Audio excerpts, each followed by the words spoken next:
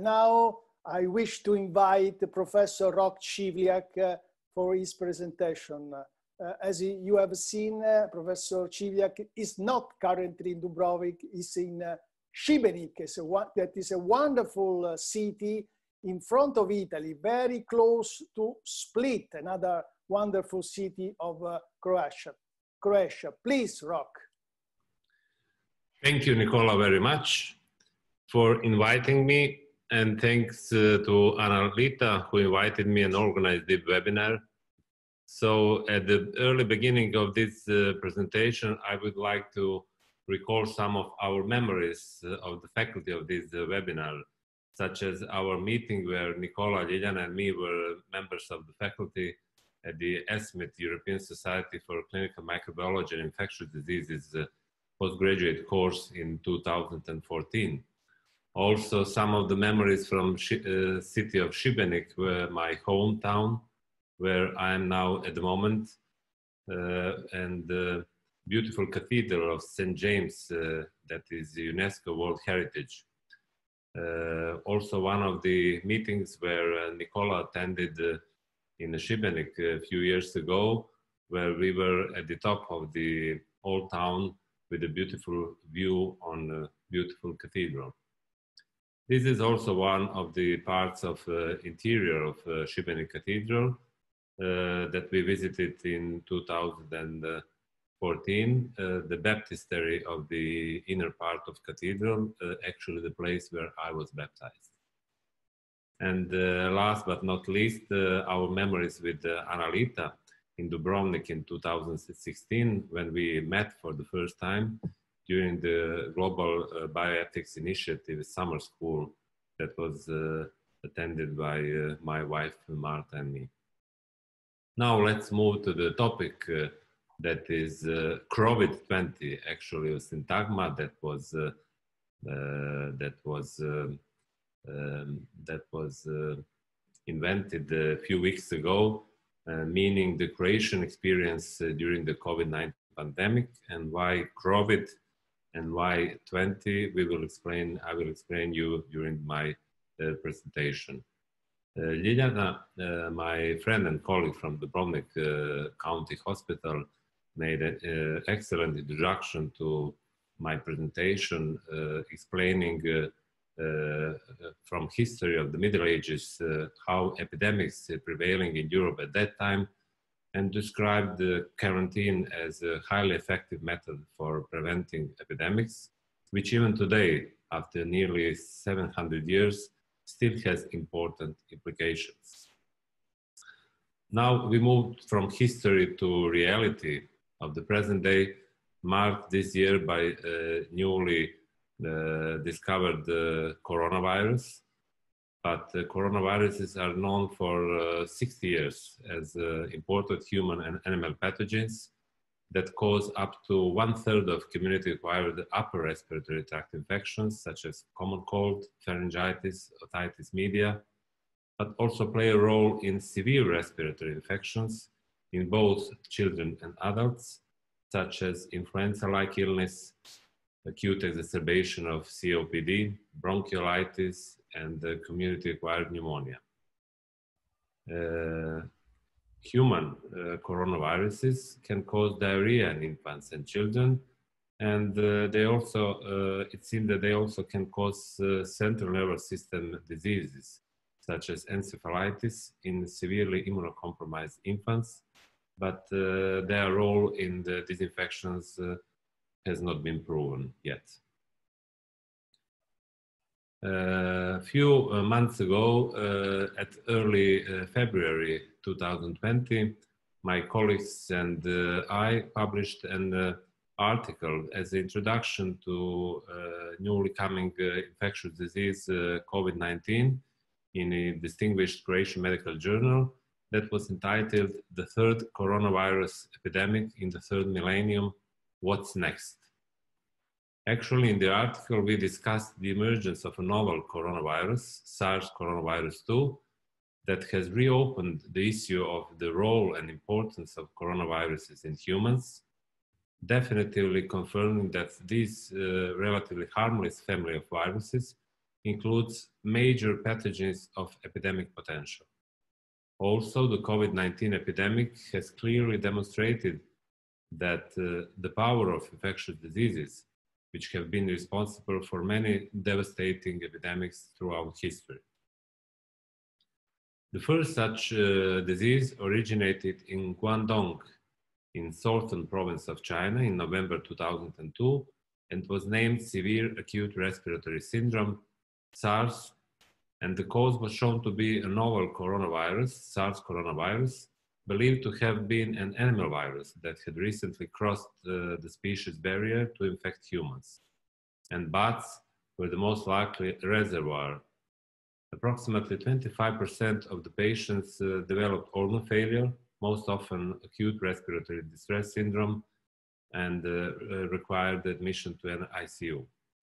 Approximately 20% of all the patients were healthcare workers actually, and therefore, in addition to persons exposed to potential animal sources and infected family members, healthcare workers were among the most heavily exposed and potentially vulnerable population.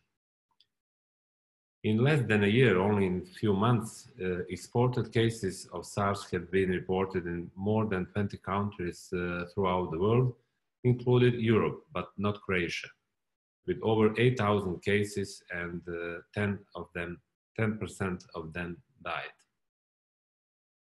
In the summer of 2012, another epidemic caused by a novel coronavirus, presenting with respiratory and renal failure, broke out in the Middle East. The disease was called the Middle East Respiratory Syndrome, while the novel coronavirus causing it was called Middle East Respiratory Syndrome coronavirus, MERS coronavirus. It is closely related to coronavirus isolated from dromedary camels and bats, which are considered the primary reservoirs of the disease. Since 2012, over 2,500 cases of MERS, including more than 800 associated deaths, were reported globally in 27 countries. The overall case fatality ratio is around 35%. However, MERS, unlike its predecessor, SARS coronavirus, did not disappear, but still circulates among animals and human populations, occasionally causing outbreaks. In case of MERS, also healthcare workers were accounting for about 20% of all cases, and more than half of all laboratory confirmed secondary cases were acquired through human-to-human transmission in healthcare settings, likely due, at least in part, to shortcomings in infection prevention and control. In mid-December of 2019, 2 decades after the SARS epidemic and less than a decade after the first outbreak of MERS, a pneumonia outbreak erupted once again in China, the city of Wuhan, which spread during the next 2 months throughout the country, with over 100,000 cases and more than 2,500 fatal outcomes by the end of February. At that time, exported cases were reported in 30 countries throughout the world, with over 2,000 registered coronavirus patients, of whom more than 200 were in Europe. Rock, I have a question for you. Did you expect such a scenario in Croatia at the beginning of February? Well, our hospital administration has been monitoring everything what's happening in the world via news from the WHO, CDC, ECDC, as well the ESMID website. The ESMID Emerging Infections Task Force, established by the Executive Committee, and it's co-chaired by Jur Nicola and Eskil Petersen from Denmark, was warning constantly about the possibility of the emergence of such an infectious disease that poses a substantial epidemic risk of spreading globally and causing a pandemic.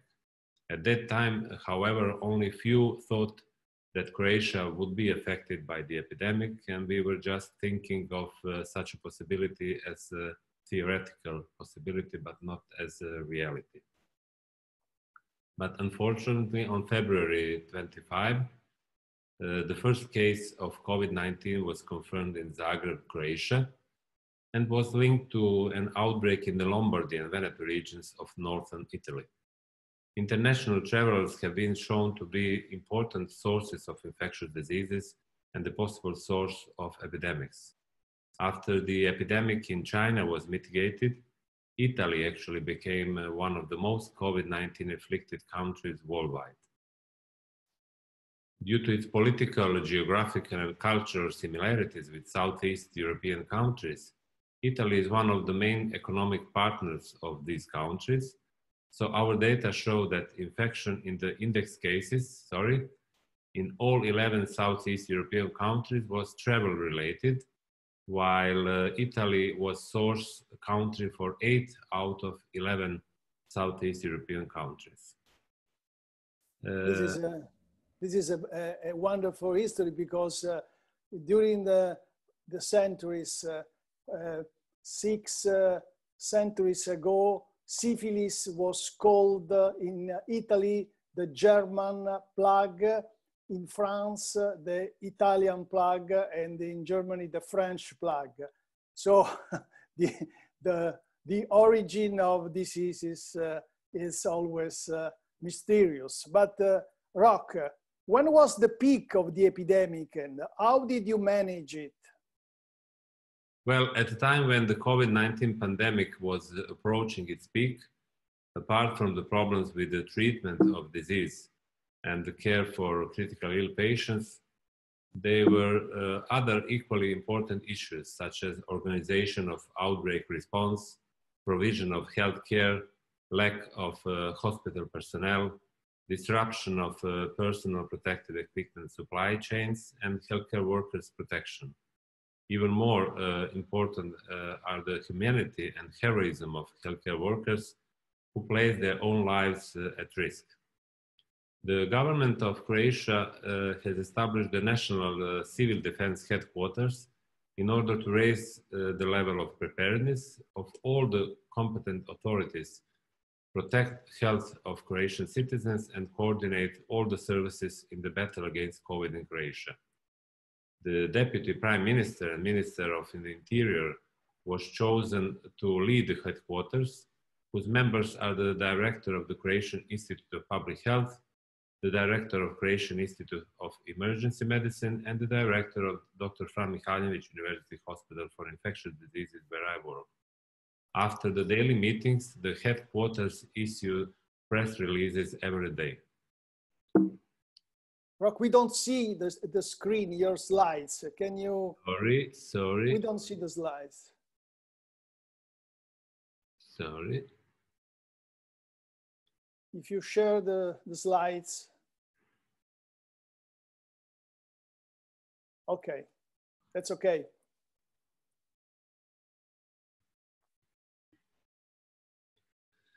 So maybe it is a good time to see a following movie, which is a short version of a documentary filmed at my hospital about the organization of our fight against COVID and our response to the COVID-19 epidemic at the beginning, but also after the earthquake that occurred on March 22, just at the time of the peak of the COVID-19 epidemic in Croatia.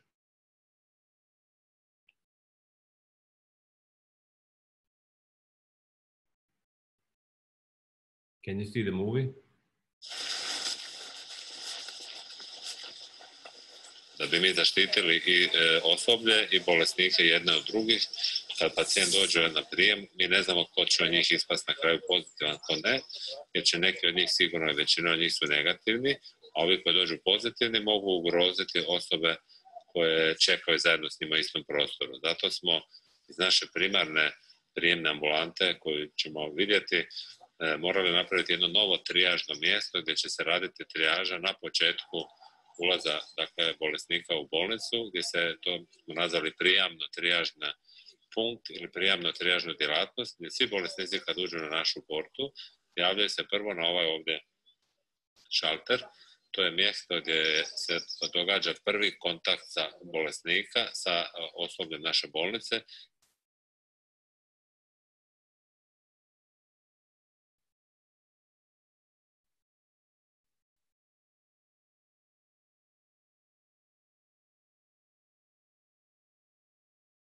u jednom trenutku sam razmišljao dajem dušu Bogu, a Bog je neće. Tako mi je bilo teško.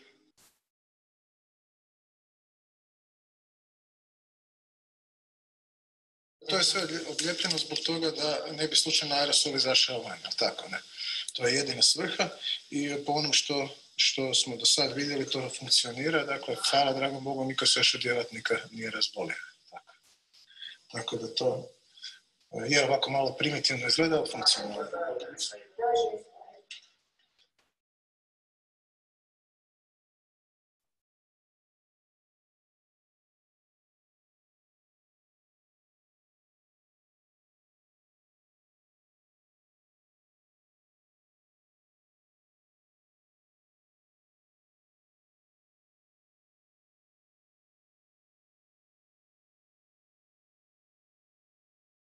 Dakle, padao je snijeg. Dakle, to su bili vrlo teški trenuci kada smo morali te bolesnike sve iz soba evakuirati na dvorište naše klinike. Dakle, pacijenti su bili promrzli, potreba za kisikom je bila. Dakle, sav rad se obavljao u okolini klinike.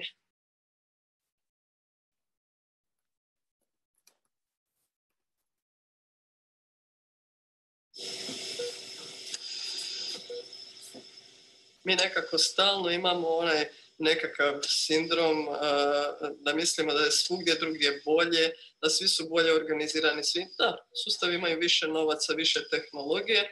Mi smo pokazali da mi s našom organizacijom, sa razumijevanjem infektivnih bolesti, sa disciplinom naših građana možemo biti vrhunski. Samo to sad trebamo zadržati.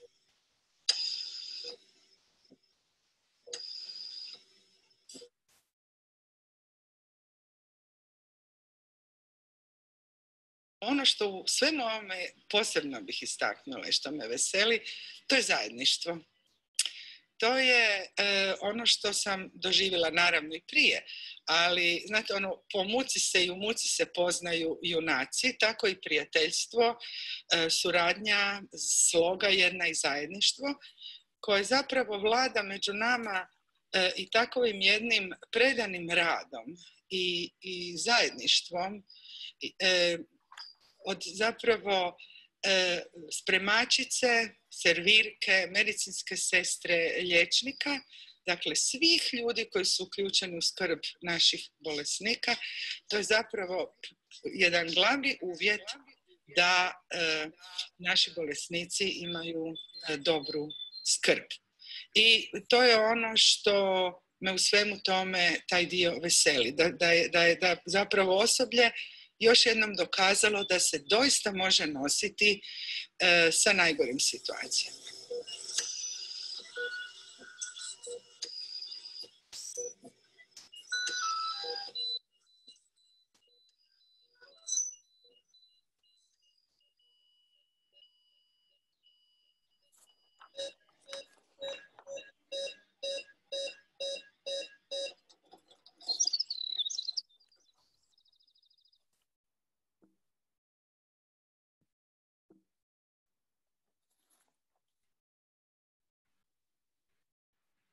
Sorry. Rock, this is a very important experience. What do you think was the most important success of the Croatian fight against the COVID-19 outbreak?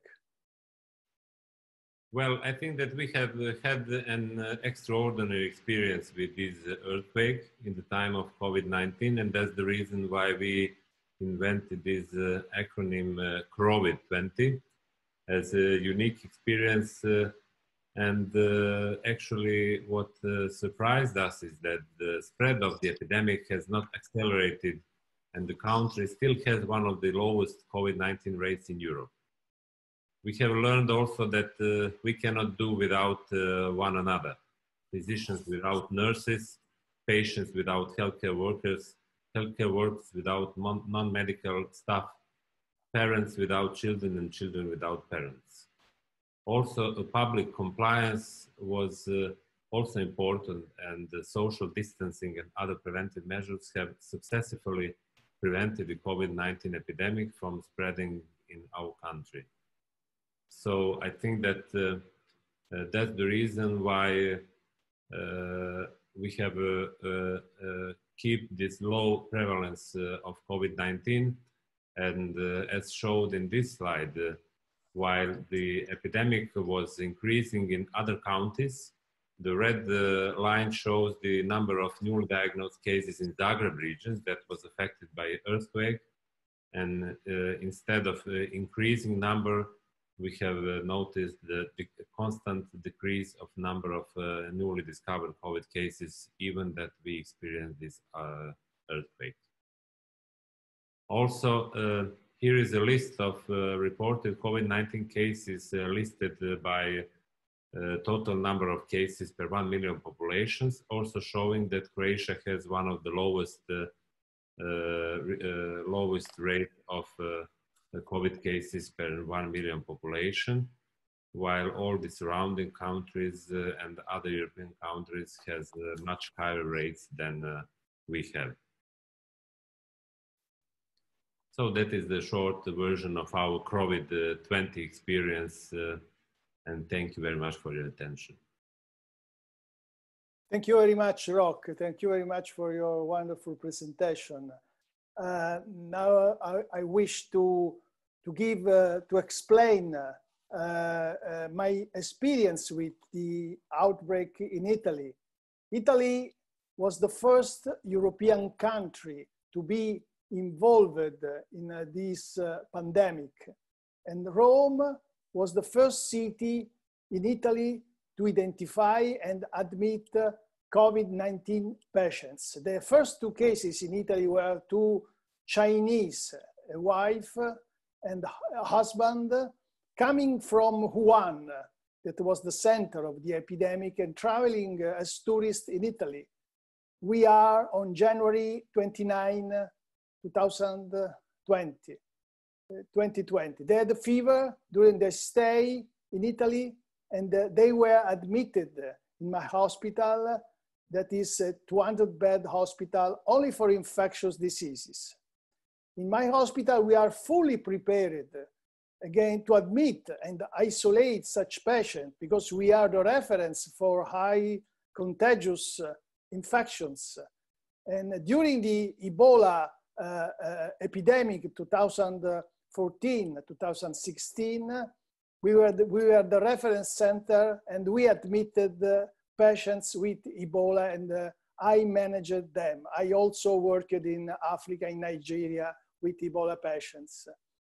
Very soon, during the stay of the two Chinese persons, they got very, very sick, and they were moved to intensive care because of pulmonary failure, and there they were mechanically ventilated. A few days later, another person, an Italian young man, was deployed from Wuhan in China, and he was completely asymptomatic, but he was found to be positive for COVID and was also admitted in my hospital. So there were 3 cases, and we thought that the outbreak was over, but it was not over. The clinical course of these 2 Chinese patients was very, very long, and finally they recovered. Finally, they were sent home after a long stay. The same was for the Italian man. But about 1 month later, from the admittance of the 2 Chinese persons in my hospital in north of Italy, in around about 500 kilometers far from Rome, in Lombardy region, there was a big cluster of COVID-19 cases. The days after was a dramatic increase of COVID-19 cases in Italy, and also in my region, that is Lazio region, with 6 million inhabitants. We don't know which was the source of infection in Lombardy. Lombardy is a region with high concentration of commercial activities, trade, and commercial exchanges. And is also a concentrated area for international travel for business. So it's likely that because of traveling, some people could have transmitted infection in this part of Italy. In Italy, because of the sharp increase of COVID-19 cases, with a tremendous impact on the healthcare system and on the hospital as well, the government decided the lockdown of social and work activities on March 10, 2020. After a few weeks, there was a decrease of new confirmed COVID-19 cases, and on May 4th, there was a partial opening of all these activities, social and work activities, without any significant impact on the incidence of new confirmed cases. As of May 27, yesterday, 231,000 COVID cases were reported in Italy, with 33,000 deaths. That means mortality 14%, is high rate of mortality. However, the epidemic curve has been constantly bending from 6,557 cases in 21 of May to 300 new cases just 2 days ago. Furthermore, currently, most of the admitted COVID-19 cases appear not so much severe, mild cases with no need for mechanical ventilation, no need for intensive care. What happened in my hospital? Since the beginning of the epidemic, in my hospital, we have admitted 670 cases of COVID-19. Our main concern was the end of the number of available beds for intensive care, with the pressure of COVID-19 cases. For this reason, we built a new intensive care facility in a few days with more intensive care beds. Now the spread of COVID-19 is decreasing in my country, but in absence of a vaccine against COVID-19, we are afraid that in winter there will be another increase of cases. We are recommended people to be careful, to avoid crowding, to wear surgical masks, to wash their hands, and to avoid direct physical contact, if possible, with anyone. So I thank you. We have time for a few questions. I have a question from the audience for Rock. Rock, yes. How did you calculate COVID-19 mortality? In other words, did you count only deaths in which COVID, SARS-CoV-2 was responsible for the death, or all the patients dying with this infection?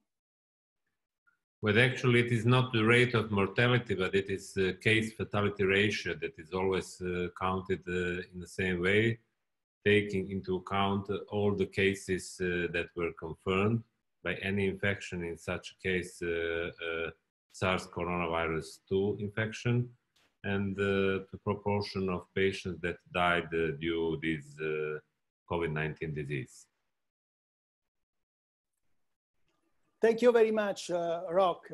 And for Liliana, what is your experience of COVID-19 in a small city that during the epidemic period was, I suppose, completely closed to travelers and to tourists?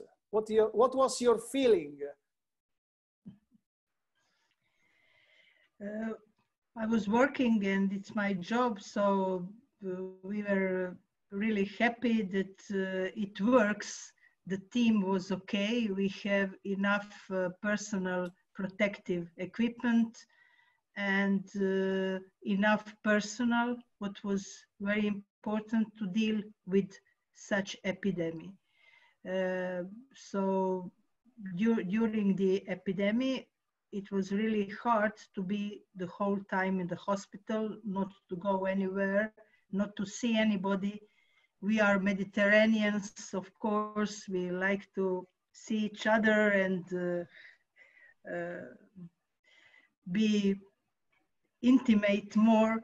So it was really, I have my grandson and I couldn't be with him, only with this virtual seeing each other. So, okay, but it passed. I think we are at the end of the epidemic in Croatia. I can imagine what was Dubrovnik, because I know Dubrovnik. That was during all the year is very crowded, and to see Dubrovnik without people should be very, very interesting. During the lockdown of all the activities, Rome was unbelievable. Rome was without any people, any traffic, and I was one of the fewest people driving a car, because I have to go every day to the hospital from my apartment. And normally I take 40 minutes to get my hospital. And during this period, it was only 10 minutes. And I was always stopped by the policeman asking me, "What are you doing here?" "I'm a doctor of the hospital." "Oh, go, immediately." Unbelievable, a great experience. Oh, so thank you very much to Liliana and to Rock. We are finishing on time. I just want to remind the audience to contact the Global Bioethics Initiative for upcoming events, and perhaps make a tax-exempt donation to them. That is a not-for-profit organization serving an educational cause for the general public. Thank you very much to everybody. Thank you as well. Thank you.